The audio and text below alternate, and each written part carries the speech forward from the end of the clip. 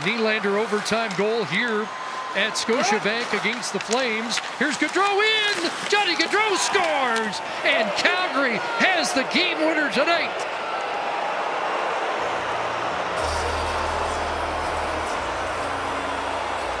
I mentioned all the discussion before the face-off in the neutral zone, and you just had to wonder about turning back. There's Rittich, who's obviously disappointed. But the key 3-on-3 is you can't let anyone get by you. And Johnny Gaudreau, one of the most dangerous, he finds a way on the little curl back here.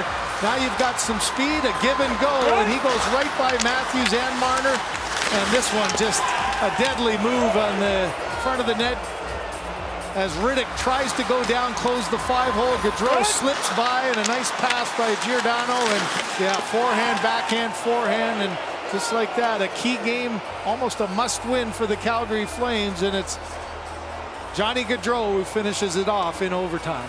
36 seconds, time of the goal. Gaudreau's 15th of the year. He hadn't scored in 7, scored on Saturday, and has a game winner tonight as the Flames move 2 points closer to Montreal with that